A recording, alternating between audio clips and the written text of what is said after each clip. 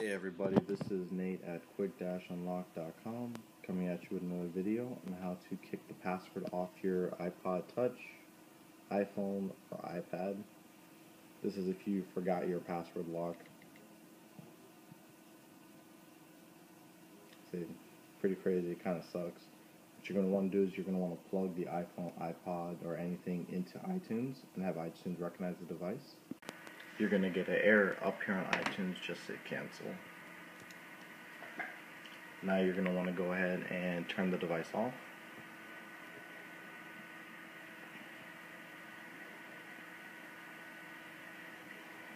What you're going to be doing here is you're going to be putting the device into what's known as DFU mode.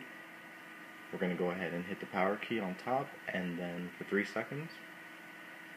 And then you're going to hold both the power and the home key for an additional 12 seconds and then let go of the power key and only hold the home key.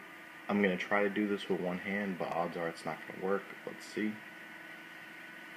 Yeah, see, I already got it messed up.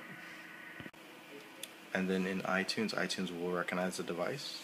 It's going to say you have a device in recovery mode. Just hit OK. It's going to ask you, do you want to restore it? Hit restore. Are you sure you want to restore the iPhone, iPod to factory settings? Restore. Now, as long as you have a backup of all the data on there, you won't lose anything, but of course if you don't, this will wipe everything off the device. Only thing bad about this right here is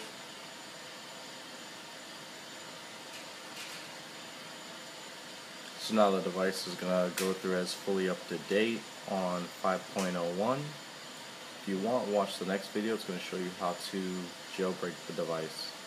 Thank you guys for watching. This is Nate at quick-unlock.com. Have a great day.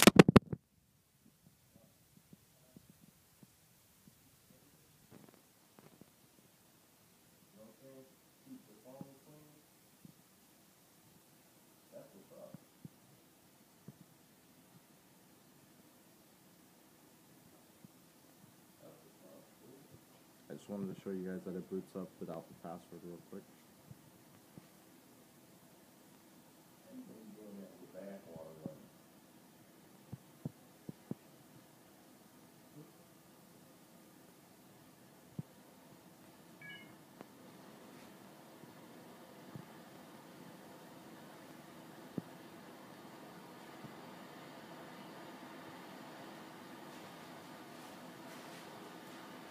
And there you go.